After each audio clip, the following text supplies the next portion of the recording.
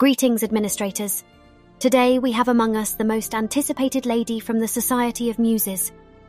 A lady famous all across the Amorphes Saphira zone for her beauty, elegance and grace. Let us all give a warm welcome to the Phantasmal Dawn, Hera. The Phantasmal Dawn is a light element, universal support unit. She belongs to the Olympus faction of characters, and uses energy as the resource to execute her skills.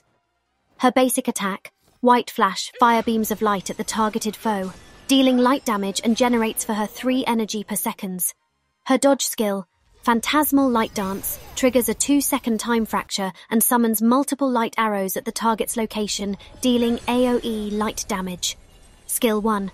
Fallen Morning Star, summoning 5 meteors from the heavens to bombard the enemy with AoE light damage. The skill's full casting animation can be cancelled by using a dodge a second after the skill is cast for optimal rotations. Skill 2. Dawn Prayer deals AoE light damage to the surrounding enemies.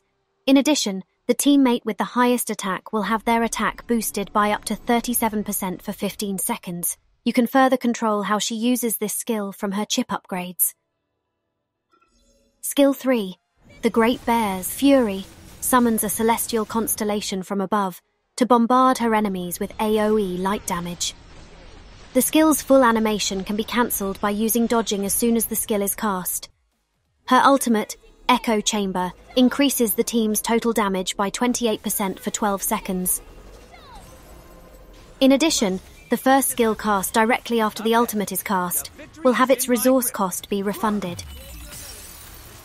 This can be triggered once per teammate, per ultimate cast.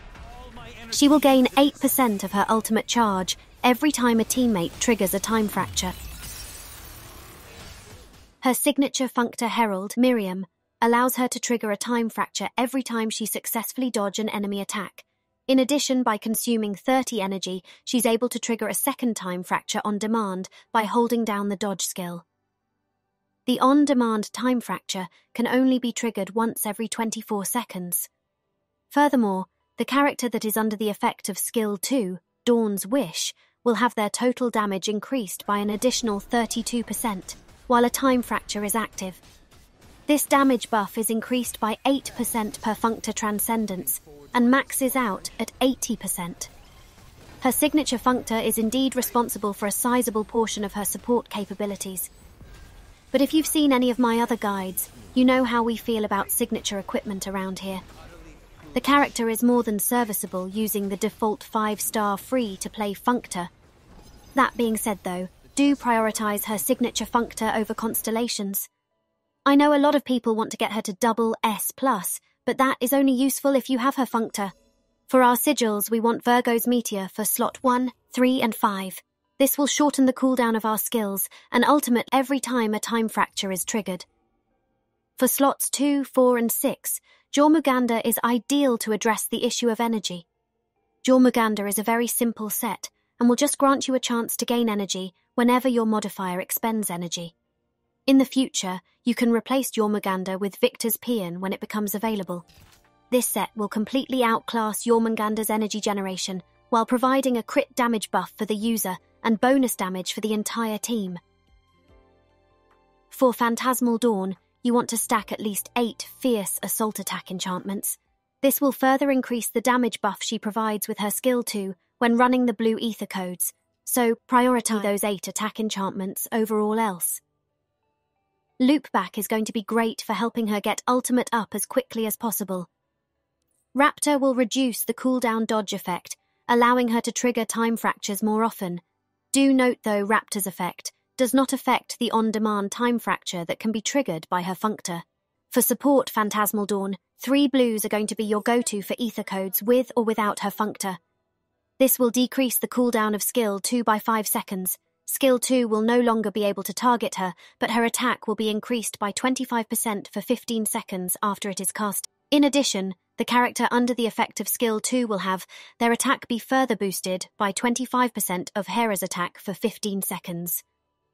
This is one of the reasons you want to stack those 8 attack enchantments.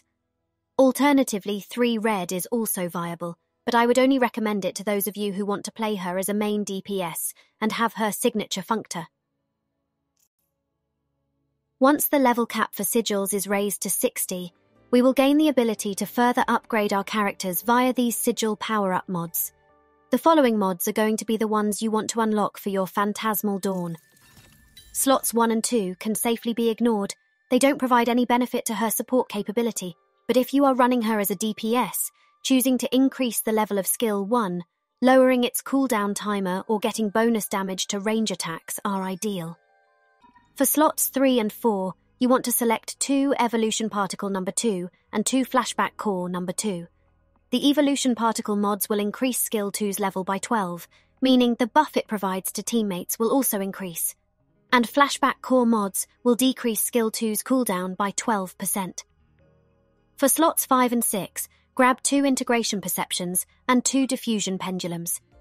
The Integration mods will increase her ultimate level by 12, meaning you'll get more damage from the buff it provides, and the Diffusion mods will decrease the ultimate's cooldown by 9%.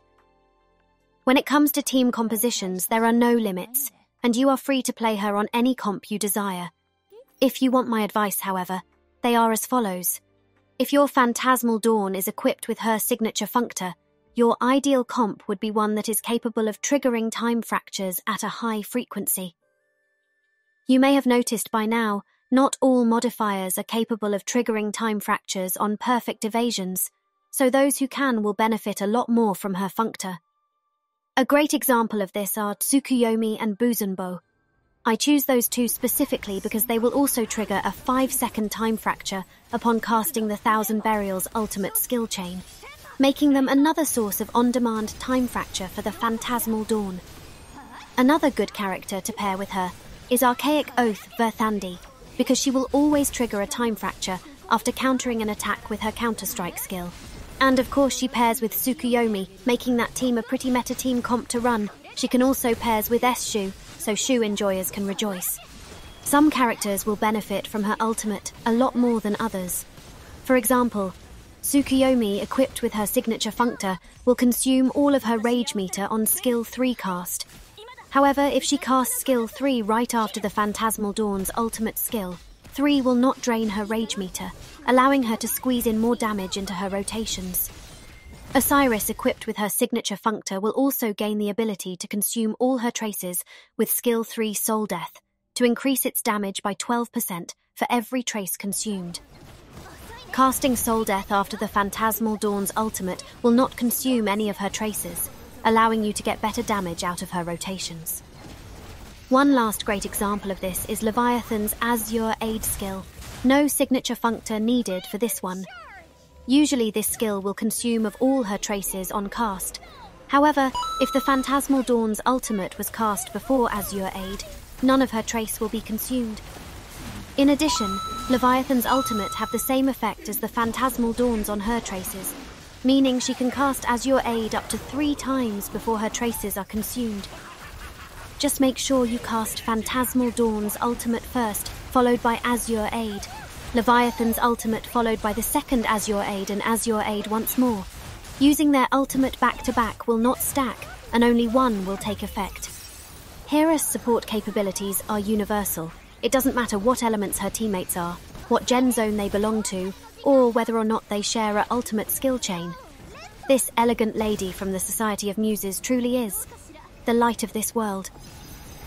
My dearest friends, if you have enjoyed this video, a like rating would be greatly appreciated. If you have decided to subscribe, please turn on notifications to stay up to date with all of my latest uploads. Until next time, take care and best of luck on your summons.